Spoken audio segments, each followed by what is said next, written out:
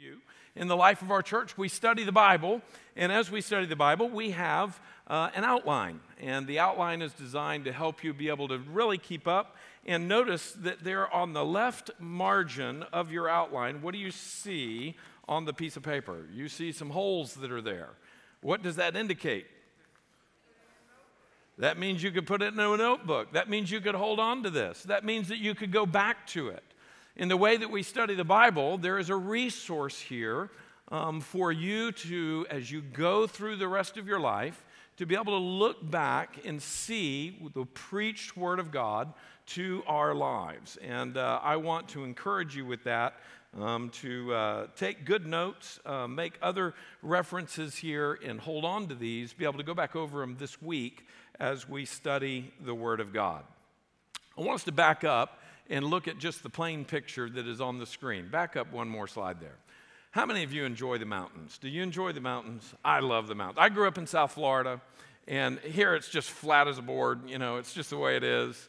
And if it wasn't for the sea, I would have a hard time. I love the ocean, and I love the sea. I love to be on it. I love to be in it. I love to be under it. But every year as a kid growing up, we would go to North Carolina. And there was something that was very refreshing about the mountains. There was something very encouraging to my spirit. And as I have thought about this last year, about a year ago, we were in the midst of running around looking for toilet paper and everything else. These have been difficult days. These have been strange times. And I am so excited and thankful that God's Word knows what we need. And God's Word in the book of 1 John is an encouragement. And just as I see a sunrise in the mountains and feel encouraged, and just as I see the glory of God's goodness in a bright new day, as I think about Lamentations number 3, that His mercies are new every morning. I don't know how many times I've been in the mountains and watched the sunrise in the mountains and just thought, man, His mercies are new to me every day. And that's what I need, because I am such a sinner. But God's grace is so good to us. Well, I have prayed that 1 John would be like a mountain visit to you. I have prayed that 1 John would encourage you. I have prayed that 1 John would assure you or convict you and help you get right. There's been times when I've gone off to retreat in the mountains, whether it be in North Carolina or where my in-laws live in the Rockies, and I'm there, and God often straightens me out. Sometimes, I don't know, some of the other guys at the staff might say, well, you need to go to the mountains and get straightened out, Pastor. But I go up there, and he corrects me, and He reforms me and renews me. And I want to encourage you that this little letter at the end of your New Testament can correct you, it can warn you, and it can renew you. So this morning, the title of the message is 1 John, Loving, Firm Encouragement. And I believe that you're going to find that, loving, firm encouragement this morning. Well, it's very interesting. As we begin our study of 1 John, let me just kind of clarify for you that there is a difference in a purely a personal Bible study, or maybe even a corporate Bible study, and a Bible study that is meant to be a time of preaching. There are some things that we will cover as we preach through this that a Bible study would not cover. And there are some times that we will not cover things that an in-depth Bible study would cover. That part of the issue of pulpit preaching is that we are listening together for the whole body of a passage of Scripture as God leads us to hear the Word of God preached. If I was going to say everything that could be said about 1 John, we would preach on it for 50 years. There's far more in 1 John that could ever be truly explored and profoundly exclaimed. But that's not what we'll do. We'll go through this as we go through our other passages of Scripture. We have just finished Micah a couple of months ago, and now we run to this beautiful little letter of 1 John. 3 key verses, and I want you to make some notes here. Look in the box on the page that is here. 1 John chapter 1 and verse 4 says, and we are writing these things so that our joy may be complete. Very interesting. He says we are writing these things. So he's saying, why is it that we write these things? Because our joy. And we see the inclusive that he's saying, we as believers, we as those who are leading. The Apostle John is writing, we are writing this, and notice the reason. So that our joy, all of us, our joy can be complete. God wants us to be encouraged. That's right at the beginning. And then one chapter in, look at 1 John chapter 2 and verse 1. Let's read it out loud together. Let's read 1 John chapter 2 verse 1 out loud. Are you ready? Here we go. My little children, I am writing these things to you so that you may not sin. But if anyone does sin, we have an advocate with the Father, Jesus Christ the righteous. So notice that in chapter 1, verse 4, he says that he's writing these things for our joy. And then in chapter 2, verse 1, he's saying, I'm writing these things to you that you may not sin. Right out there to the side, holiness. That holiness is important. Then look at the third passage of Scripture here. 1 John chapter 5 and verse 13. I love this one. I've sat down and shared this verse with many, many people over the years as we've talked about the gospel. Look at what he says in 1 John 5:13. I write these things to you who believe in the name of the Son of God. Read it out loud together.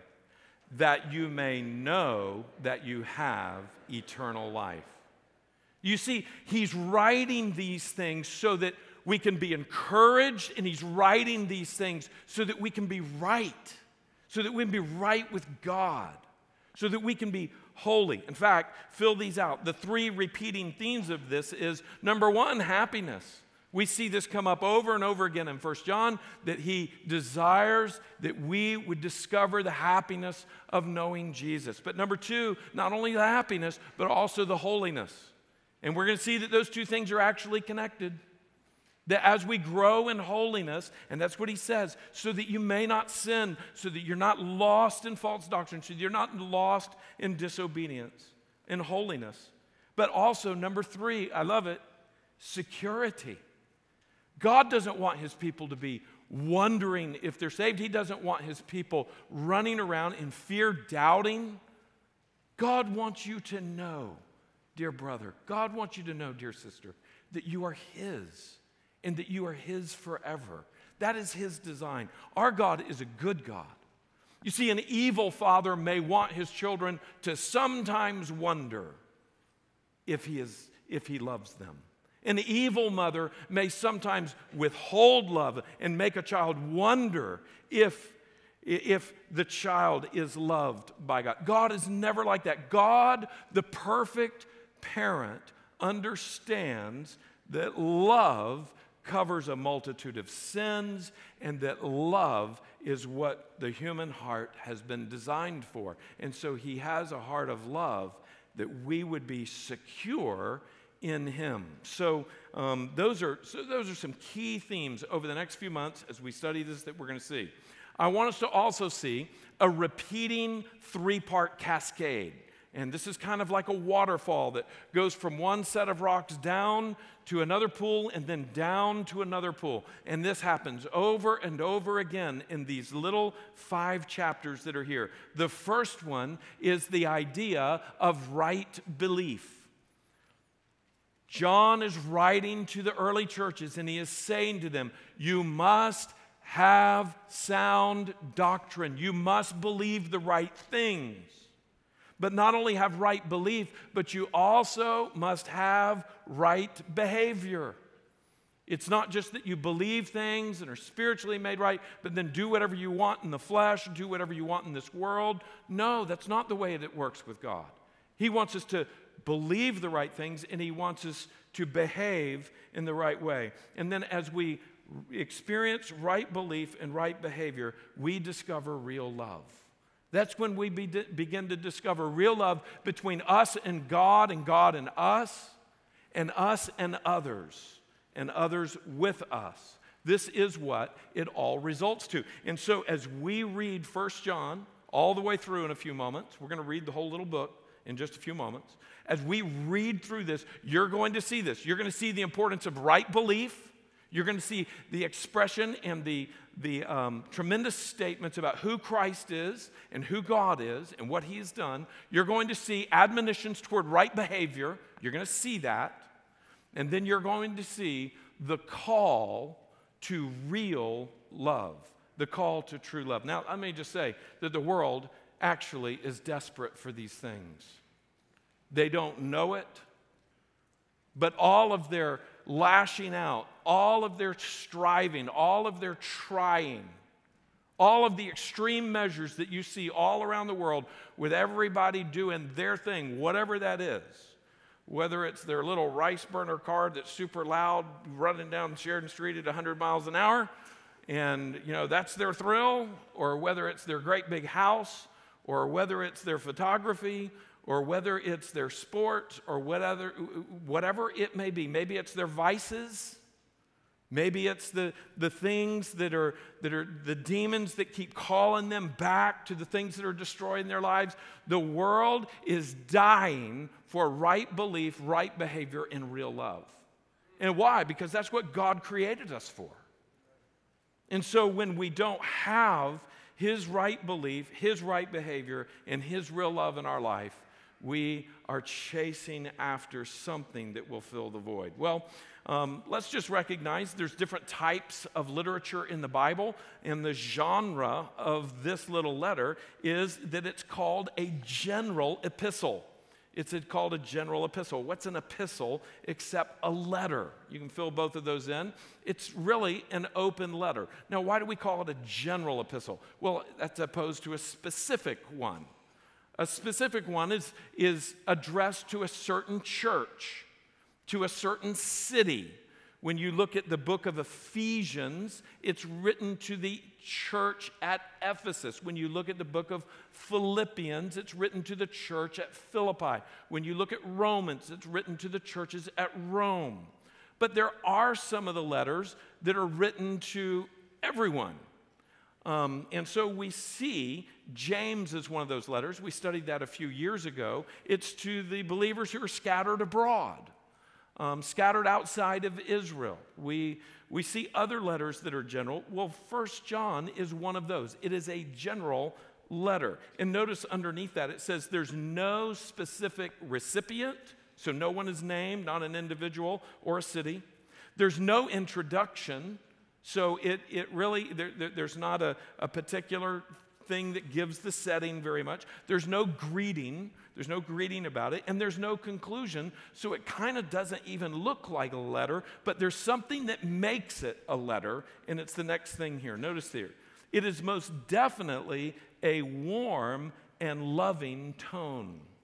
It's a warm and loving tone. It's a letter. No doubt about it. It was a letter that was meant to be distributed widely, and it was a letter that was meant to encourage and correct the church.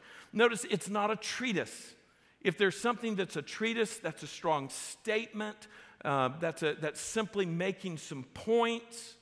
That's not it. Here we see the heart of a pastor. And so as we read, as we study over these next few months, as we dive into this little letter at the end of your New Testament, we're going to see the heart of a pastor. And what pastor are we going to see? Well, his name is John. His name is John, and he was one of the disciples. He was one of the disciples who was called an apostle. And you say, okay, well, what's the difference? A disciple is generally, you can use the term, a follower. A follower. We used to call disciples, when I was at Campus Crusade for Christ, he was a BLT.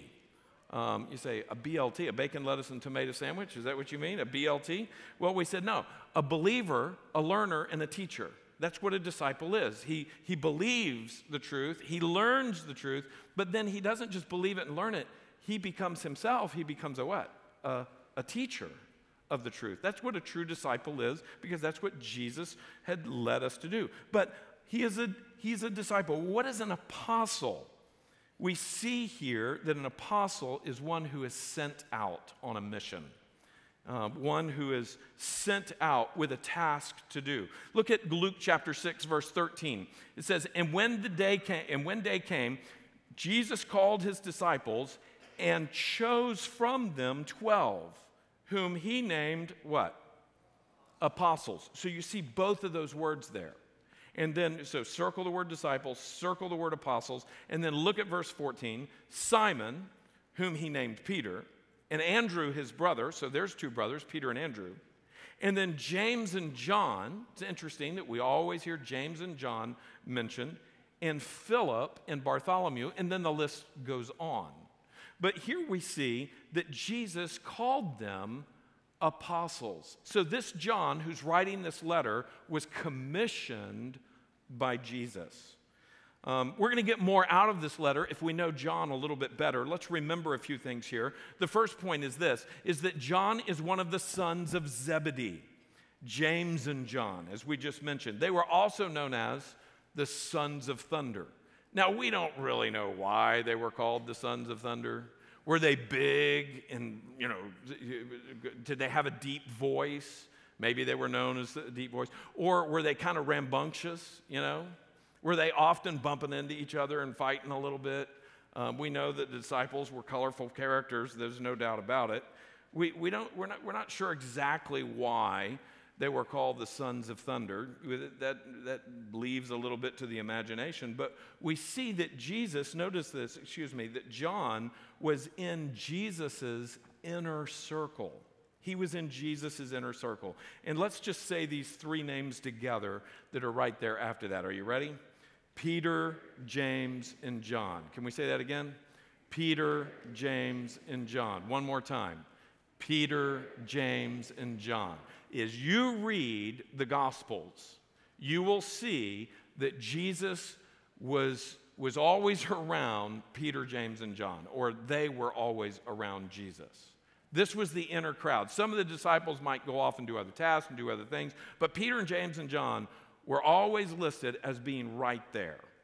In fact, notice this, it was John who was closest to Christ at the last Passover supper.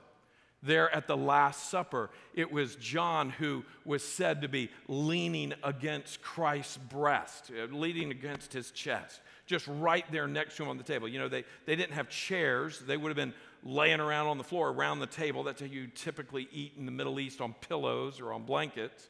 And it's a very laid-back setting. And so everybody has to kind of be leaning on somebody if it's not a very huge room. And so John, as always, was just next to Jesus. Notice this as well. John was the youngest of the disciples in the apostles. So he was the youngest. He was the most youthful at the beginning. But it's interesting, as time would go on, he became the oldest of them. You say, what do you mean? Well, they begin to die off.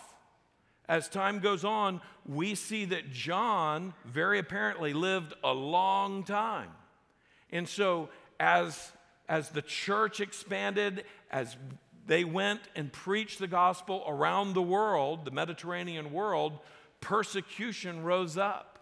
And as persecution rose up, the apostles were martyred. They were put to death.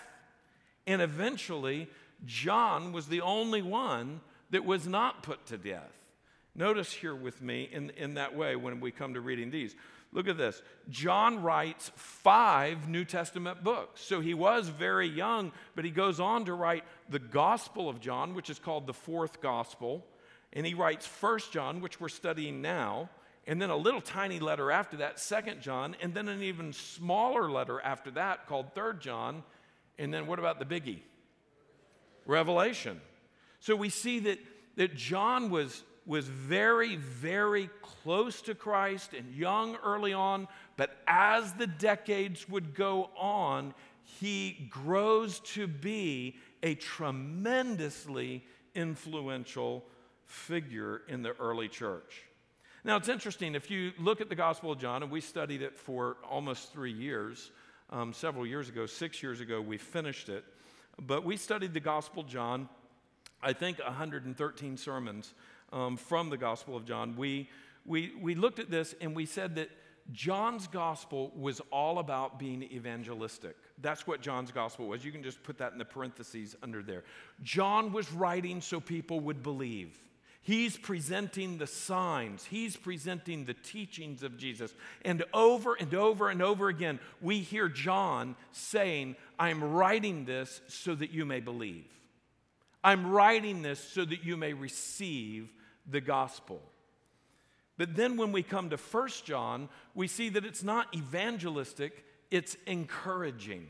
That's what this is about. It's encouraging God's people to hold on to the truth and to let go of the world. Very, very strong, firm, loving encouragement. Now, one of the things that I love about John's writing is this, and it's the third to the last there on the bottom. Notice what it says. John writes very artistically. Circle the word artistically. He does that. He writes artistically, weaving words and themes and structures with beauty and precision. Now, if you were going to say, if one of the Gospels reads like a manual for your washing machine, it would probably be the Gospel of Mark. The Gospel of Mark is just direct. This happened, then this happened, then this happened. He said this, and this happened. Well, the Gospel of John is not like that at all. It's on the opposite end of the spectrum. In the beginning, he says, in the beginning was the Word, and the Word was with God. The Word was God. He goes artistically flowing through the story of the gospel, the story of Christ's life, and he is using imagery of light and darkness, righteousness and evil. He's using imagery all the way through his gospel, the Gospel of John. He's using imagery woven beautifully and structured in a very particular way. Now, we also see in 1 John, he does something similar. He's using certain words and he's using certain expressions. And then one of the biggest things we're going to see is the structure of it is a repeating structure so that he graciously, as a pastor, knows that people need to hear things and they need to hear it a couple of different ways, multiple times, in order for them to get it. And we'll see that that's how he has structured this. So notice this as well.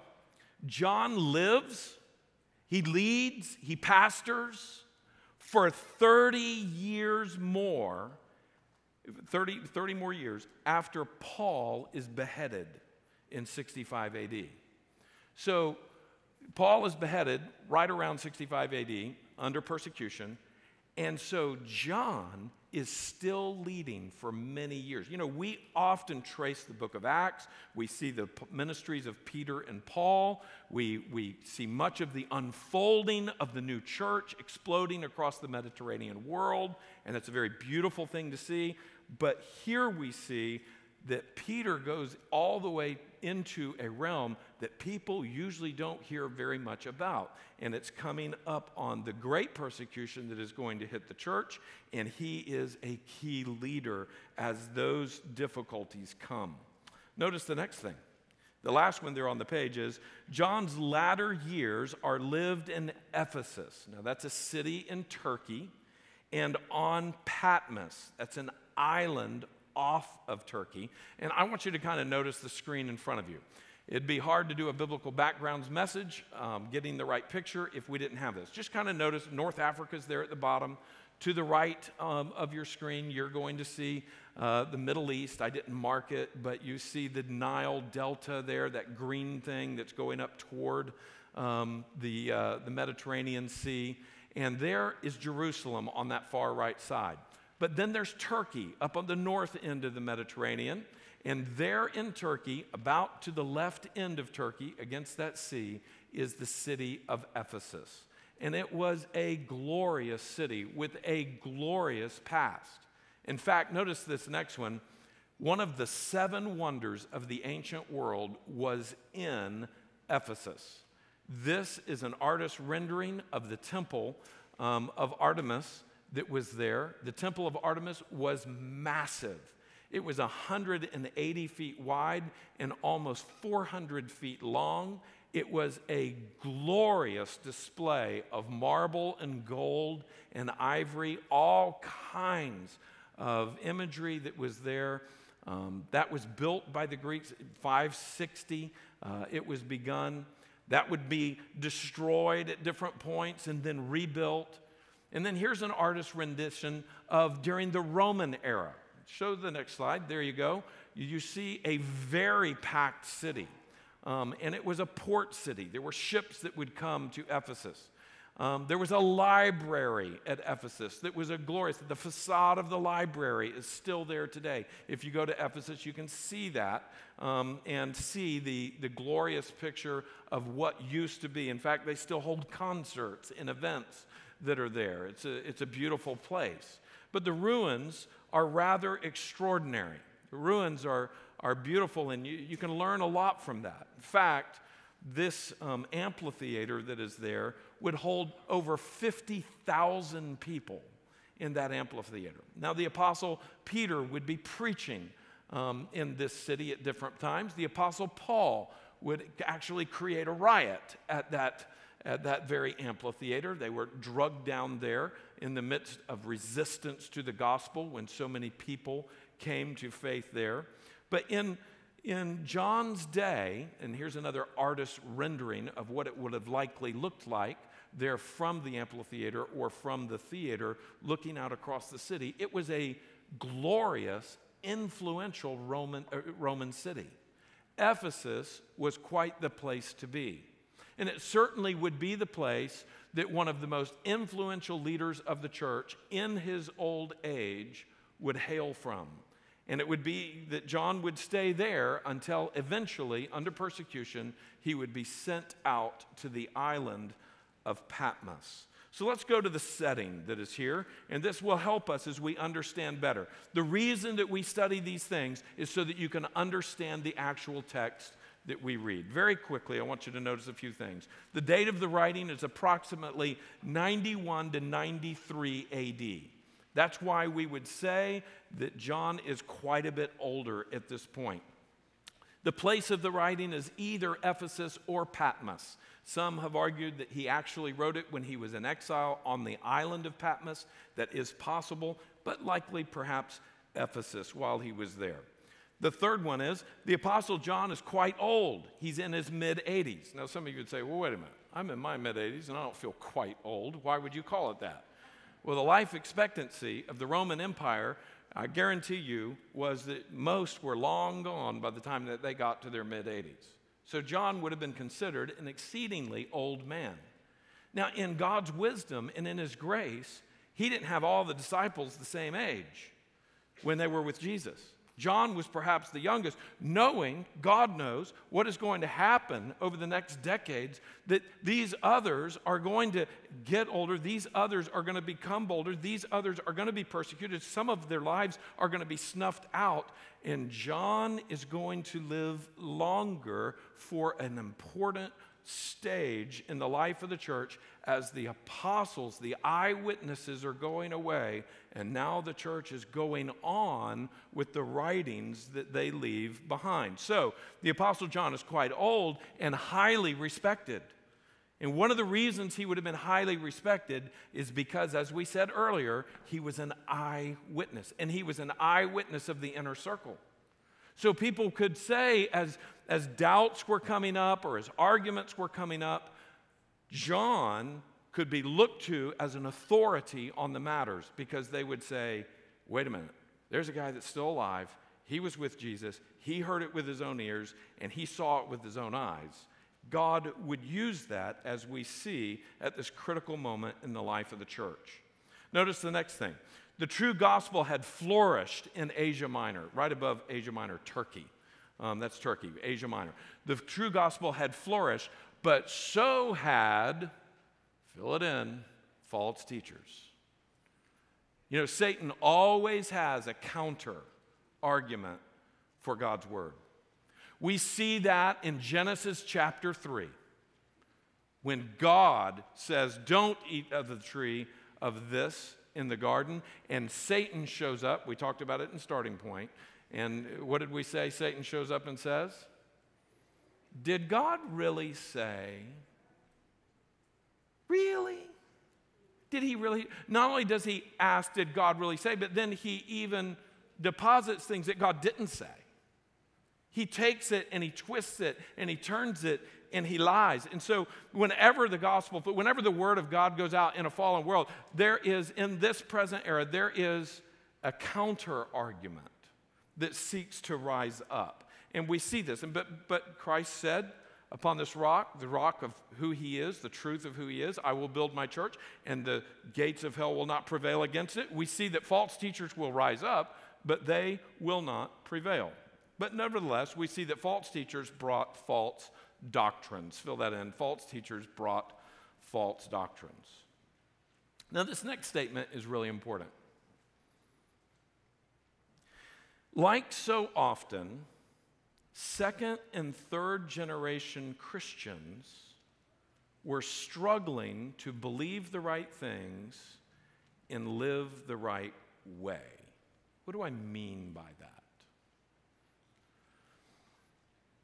When someone, maybe alone or with their wife, and we've heard of a testimony of a husband and a wife coming to faith in Jesus, and when I look out across this room, I see that many of you have come to faith. Some of you are alone in your faith. Your husband or your wife has not come to faith. But when we see people come to faith in Christ, and their family were not Christians or something like that in different scenarios, very often their faith may be strong. They've been saved out of the world. They've been saved out of the hardships. They've discovered the truth by God's grace, and they were radically changed, and they're strong. They come to grow and know.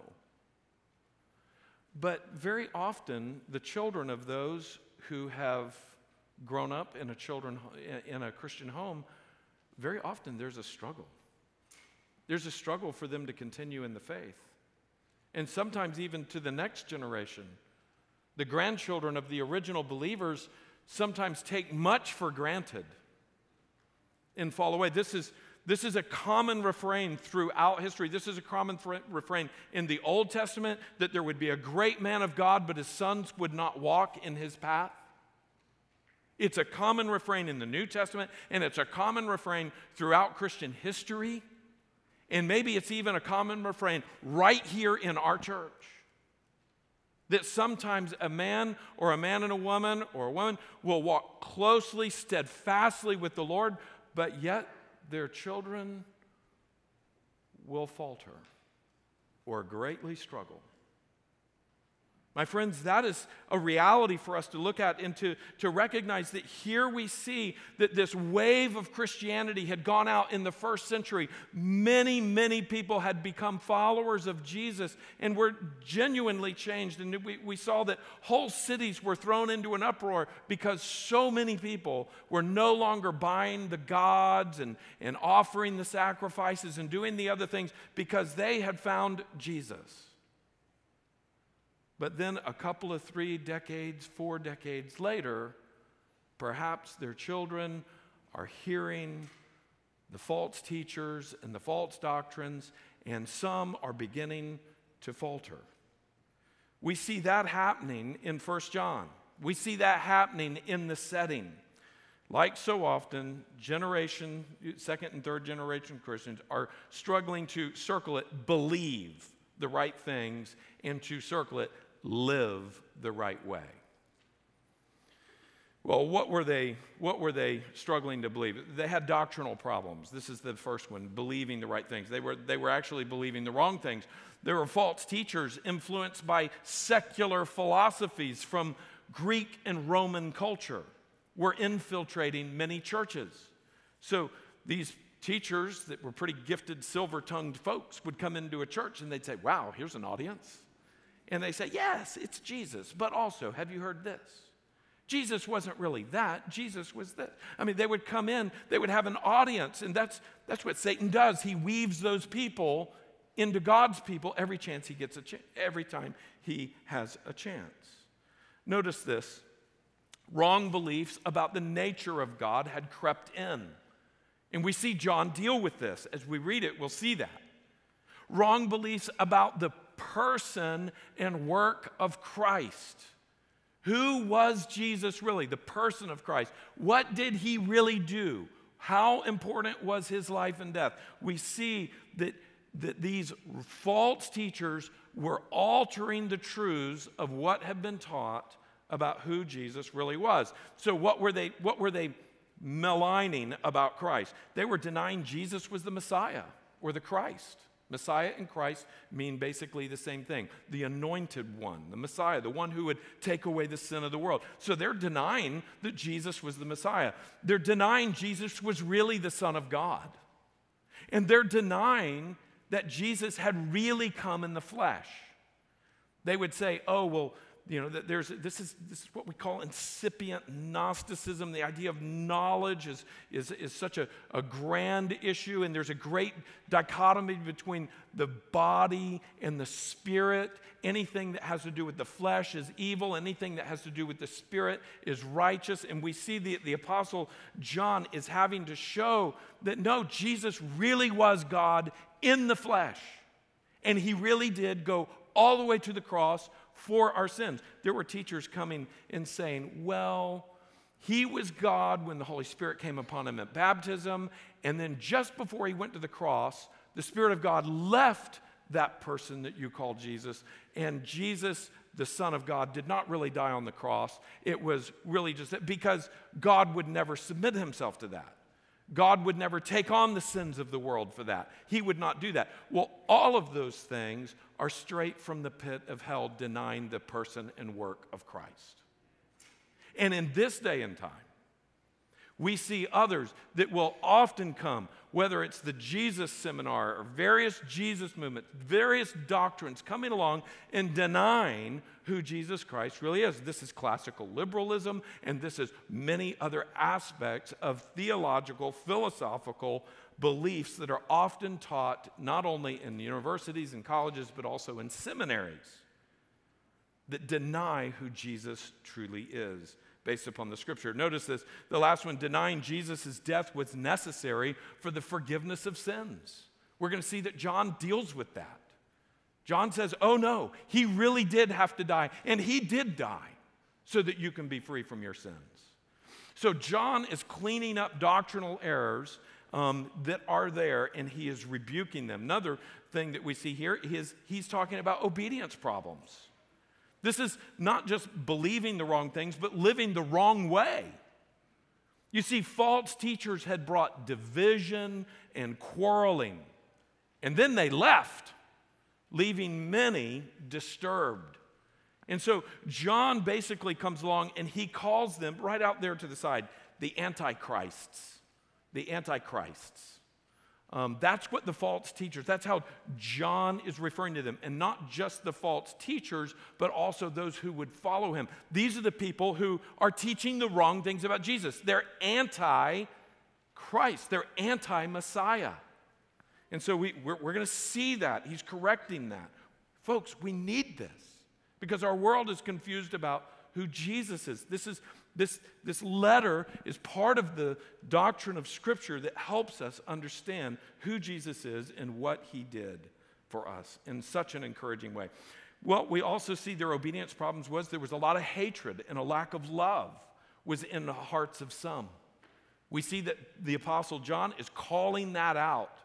And you're going to see the conversations about, do you love your brother? Do you hate your brother? What is happening there? What about the next one? Some made sin their practice, their way of life. They were living in sin. And listen to this. This had to do with that philosophy that was coming into the church. The idea was, well, whatever you do in the flesh, yeah, that's sinful. But as long as your spirit is right, that's what God is interested in. That's incipient Gnosticism was saying, well, the flesh is gonna sin, so you just go with that. That's okay. You can indulge in the things of the world. You can just indulge your anger. You can indulge your lust. You can indulge those things. But really, the Spirit is what matters. That he is saying to them, what? You're living like the world?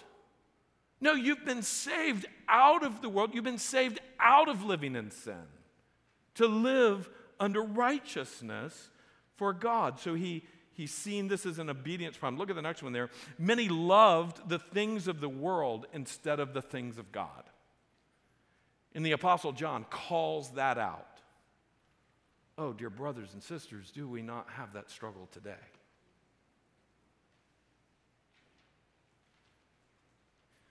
Am I not tempted to love the stuff that this world has to offer instead of loving God and the things that are eternal? I mean, get out your checkbook. Go look at your bank statement. Go look at your credit card statement. Just see, where do we spend our money? Jesus said, where your treasure is, there will your heart be also. What do you do with your money? I'm not saying it's wrong to have something that's nice, but friends, the picture is this. Do we live chasing after the things of the world? If we're really honest before God, and that's, this is between you and God, but is your heart more in love with the things that are eternal, or is your heart more in love with the things that are passing away? The Apostle John nails that one right between the eyes. We're going to see that. The approach of John, how does he do this? Fill this in. Notice how does he approach these doctrinal problems, these obedience problems, and the encouragement we need. He is both pastoral, so he's acting like a pastor. He's pastoral, and he's polemical. He's polemical. Some of you say, what in the world is polemical?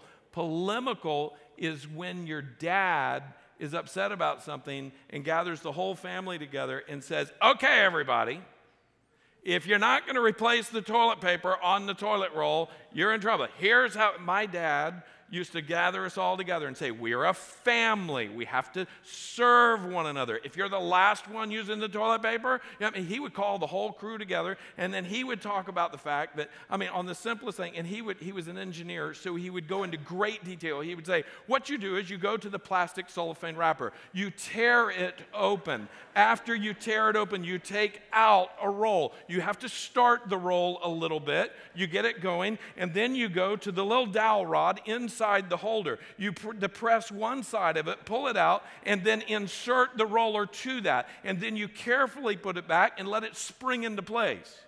After that, you just let it come down. And so, he would say, to not do this is dishonoring to the rest of the family. So now you say, good night.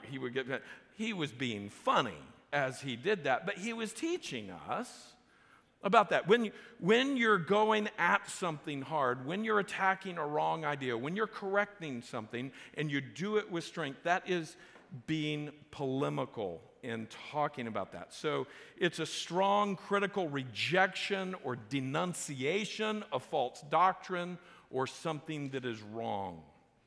So John is both pastoral and gentle. We'll see his warm, loving language, but he also is corrective. Very quickly, John calls us back to the basics of Christianity. The basics of Christianity. John gently, lovingly, and pastorally encourages us in the true and secure gospel.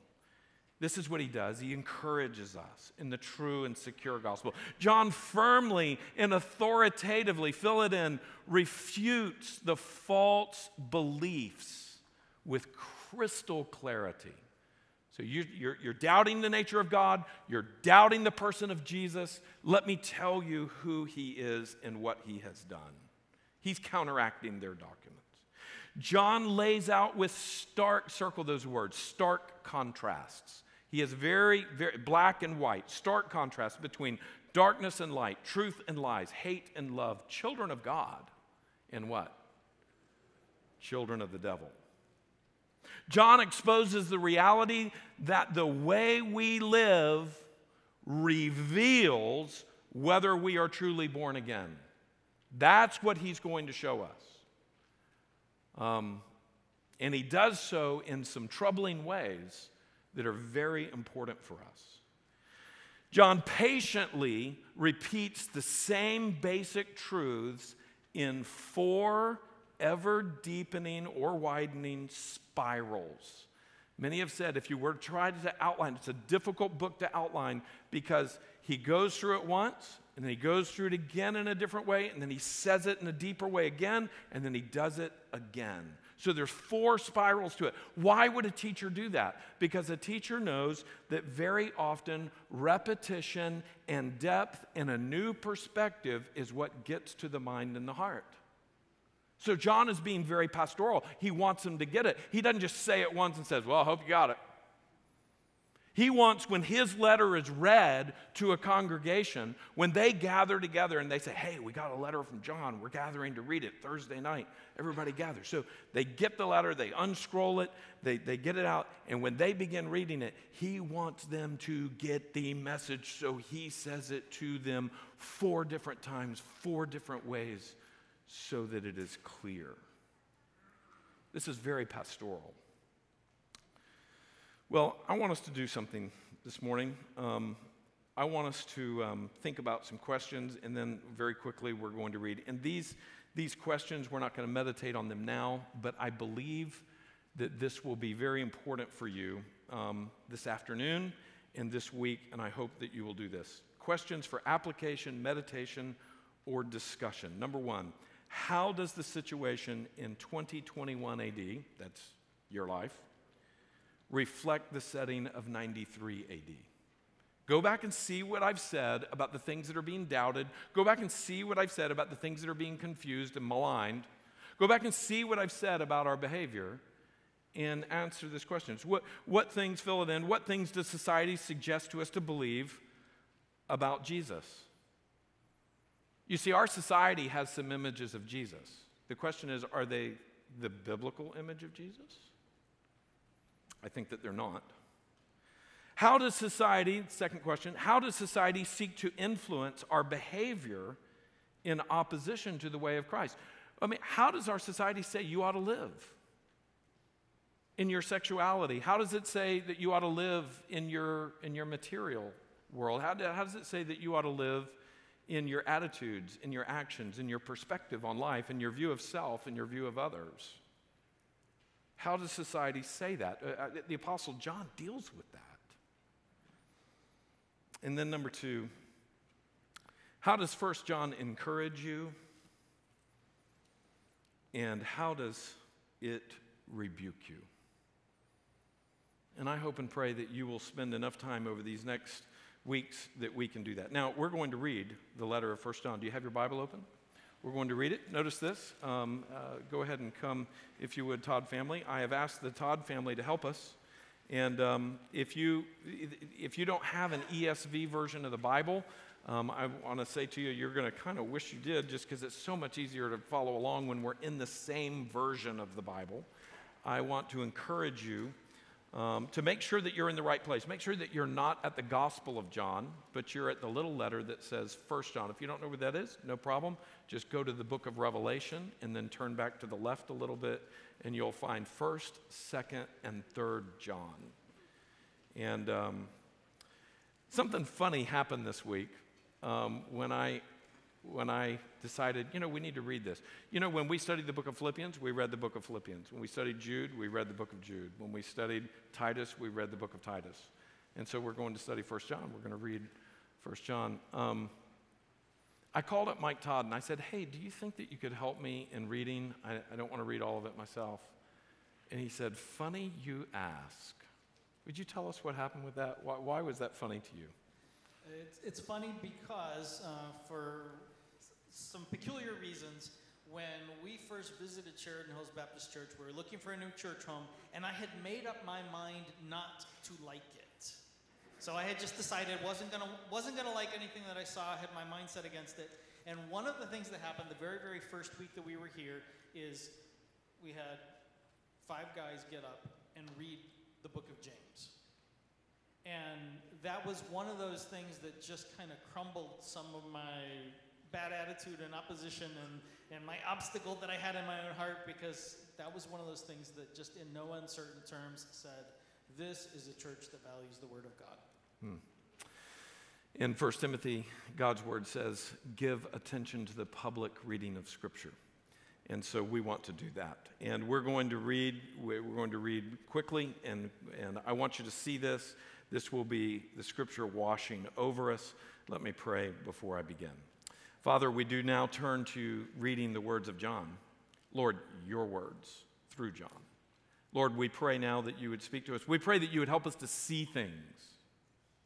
Help us to understand this beautiful ancient letter. And Father, I pray that over these next months, that this letter would be used by your Holy Spirit to transform us more and more into the image of Christ. I pray that some would be saved from their sins because of this letter, and I pray that others would be moved on in greater maturity because of this letter. In Jesus' name, we ask for you to bless the reading of your word. 1 John chapter 1 and verse 1. I love this. So beautiful, so poetic, and that's the only statement I'm going to make. I could do that all the way through. I'm not going to do it. But notice 1 John 1 verse 1. That which was from the beginning, which we have heard, which we have seen with our eyes, which we looked upon and held and have touched with our hands, concerning the word of life. The life was made manifest, and we have seen it. Remember, he was an eyewitness. And testified to it, and proclaimed to you the eternal life, which was with the Father, and was made manifest to us. That which we have seen and heard, we proclaim to you, so that you too may have fellowship with us. And indeed, our fellowship is with the Father and with his Son, Jesus Christ. And we are writing these things so that our joy may be complete.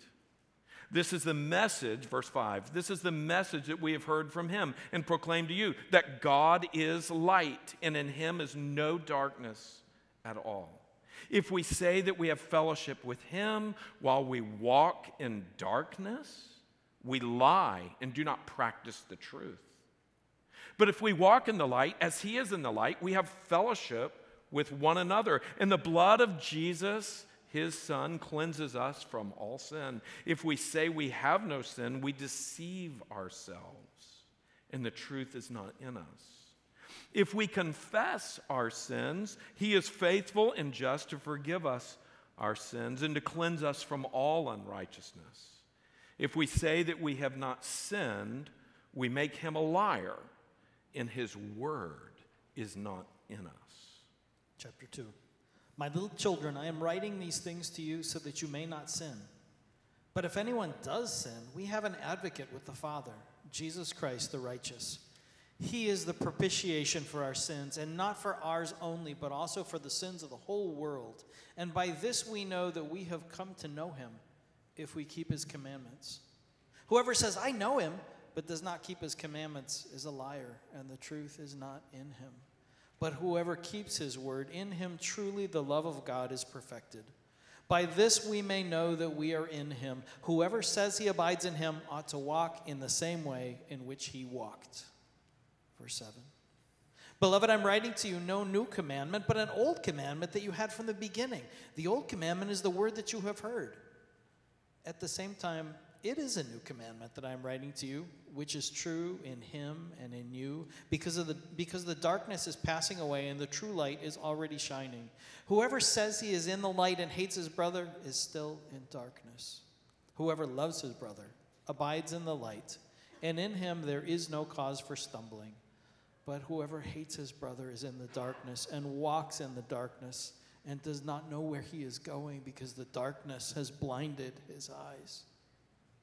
I am writing to you, little children, because your sins are forgiven for his name's sake. I am writing to you, fathers, because you know him who is from the beginning. I am writing to you, young men, because you have overcome the evil one. I write to you, children, because you know the Father. I write to you, fathers, because you know him who is from the beginning. I write to you, young men, because you are strong, and the word of God abides in you, and you have overcome the evil one. Verse 15. Do not love the world or the things in the world. If anyone loves the world, the love of the Father is not in him. For all that is in the world, the desires of the flesh and the desires of the eyes and pride of life, is not from the Father, but is from the world. And the world is passing away along with its desires, but whoever does the will of God abides forever. Children, it is the last hour. And as you have heard that Antichrist is coming, so now many Antichrists have come. Therefore, we know that it is the last hour. They went out from us, but they were not of us. For if they had been of us, they would have continued with us. But they went out, that it might become plain that they are all not of us. But you have been anointed by the Holy One, and you have all knowledge. I write to you not because you do not know the truth, but because you know it, and because no lie is of the truth. Who is the liar but he who denies that Jesus is the Christ? This is the Antichrist, he who denies the Father and the Son. No one who denies the Son has the Father. Whoever confesses the Son has the Father also. Let what you heard from the beginning abide in you. If what you heard from the beginning abides in you, then you too will abide in the Son and in the Father. And this is the promise that he made to us, eternal life. Verse 26. I write these things to you about those who are trying to deceive you. But the anointing that you receive from him abides in you, and you have no need that anyone should teach you. But as his anointing teaches you about everything, and is true and is no lie, just as it has taught you, abide in him. And now, little children, abide in him, so that when he appears, we may have confidence and not shrink back from him in shame at his coming. If you know that he is righteous, you may be sure that everyone who practices righteousness has been born of him. Chapter 3. Okay, hold on right there, Mark. Are you guys seeing the different doctrinal issues? The nature of God, God is light. The nature of Jesus, that he was the Christ. Are you seeing that he's talking about not practicing sin, not hating one another? These are all of those wrong doctrines, wrong behaviors that were infiltrating the church. Go ahead, Mark. Chapter 3. See what kind of love the Father has given to us, that we should be called children of God. And so we are. The reason why the world does not know us is that it did not know him. Beloved, we are God's children now, and what we will be has not yet appeared. But we know that when he appears, we shall be like him, because we shall see him as he is. And everyone who thus hopes in him purifies himself as he is pure. Verse 4. Everyone who makes a practice of sinning also practices lawlessness. Sin is lawlessness. You know that he appeared in order to take away sins, and in him there is no sin. No one who abides in him keeps on sinning. No one who keeps on sinning has either seen him or known him. Little children, do not let no one deceive you. Whoever practices righteousness is righteous, as he is righteous. Whoever makes a practice of sinning is of the devil, for the devil has been sinning from the beginning. The reason the Son of God appeared was to destroy the works of the devil. No one born of God makes a practice of sinning, for God's seed abides in him, and he cannot keep on sinning because he has been born of God. By this it is evident who are the children of God and who are the children of the devil. Whoever does not practice righteousness is not of God, nor is the one who does not love his brother. Verse 11. For this is the message that you have heard from the beginning, that we should love one another. We should not be like Cain, who was the evil one and murdered his brother. And why did he murder him? Because his own deeds were evil and his brother's righteous. Do not be surprised, brothers, that the world hates you. We know that we have passed out of death into life because we love the brothers. Whoever does not love abides in death. Everyone who hates his brother is a murderer, and you know that no murderer has eternal life abiding in him. Verse 16. By this we know love, that he laid down his life for us, and we ought to lay down our lives for the brothers. But if anyone has the world's goods and sees his brother in need, yet closes his heart against him, how does God's love abide in him? Little children, let us not love in word or talk, but in deed and in truth. Verse 19. By this we shall know that we are of the truth and reassure our heart before him. For whenever our heart condemns us, God is greater than our heart, and he knows everything. Beloved, if our heart does not condemn us, we have confidence before God, and whatever we ask we receive from him, because we keep his commandments and do what pleases him. And this is the commandment, that we believe in the name of his Son, Jesus Christ, and love one another, just as he has commanded us. Whoever keeps his commandments abides in God, and God in him, and by this we know that he abides in us, by the Spirit whom he has given us. Chapter 4. Beloved, do not believe every spirit, but test the spirits, to see whether they are from God. For many false prophets have gone out into the world. By this you know the Spirit of God. Every spirit that confesses that Jesus Christ has come in the flesh is from God. and every spirit that does not confess Jesus is not from God. This is the spirit of the Antichrist, which you heard was coming and now is in the world already. Little children, you are from God and have overcome them, for he who is in you is greater than he who is in the world. They are from the world, therefore they speak from the world, and the world listens to them. We are from God. Whoever knows God listens to us. Whoever is not from God does not listen to us. By this we know the spirit of truth and the spirit of error. Verse 7. Beloved, let us love one another, for love is from God, and whoever loves has been born of God and knows God. Anyone who does not love does not know God, because God is love. In this, the love of God was made manifest among us, that God sent his only Son into the world so that we might live through him. In this is love, not that we have loved God, but that he loved us and sent his Son to be the propitiation for our sins. Beloved, if God so loved us, we also ought to love one another. No one has ever seen God.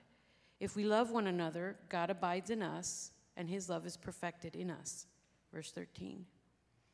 By this we know that we abide in him and he in us, because he has given us of his Spirit.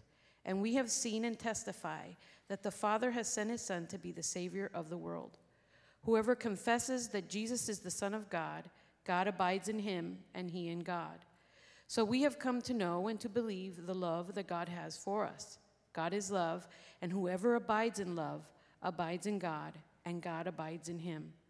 By this is love perfected with us, so that we may have confidence for the day of judgment, because as he is, so also are we in this world.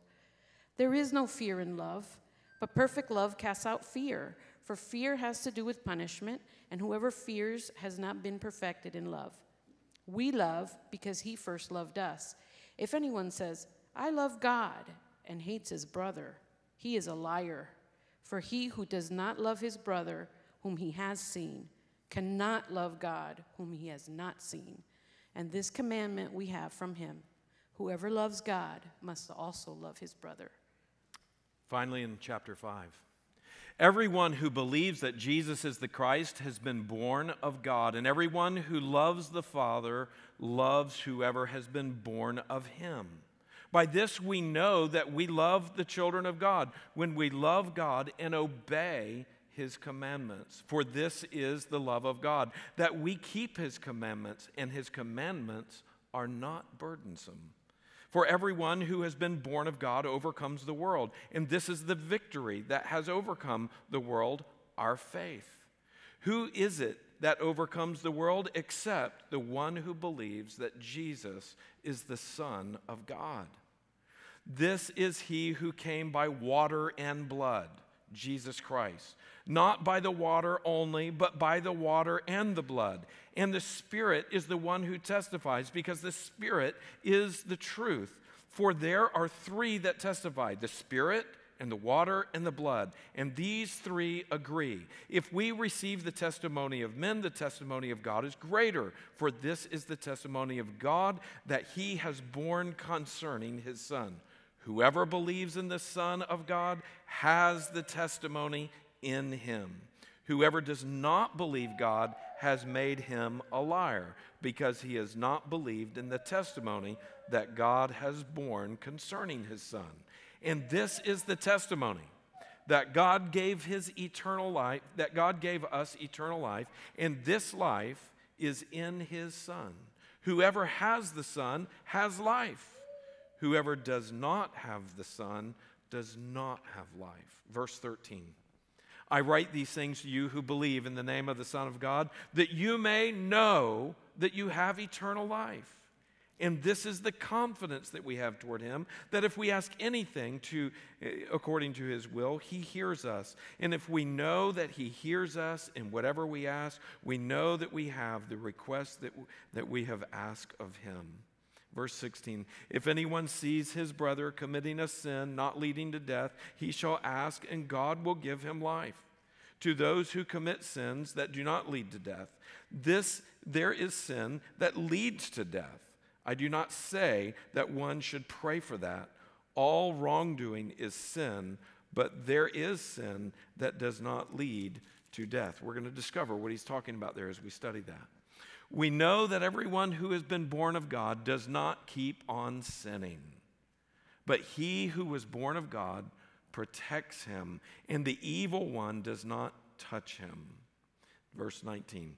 We know that we are from God, and the whole world lies in the power of the devil, of the power of the evil one. Verse 20.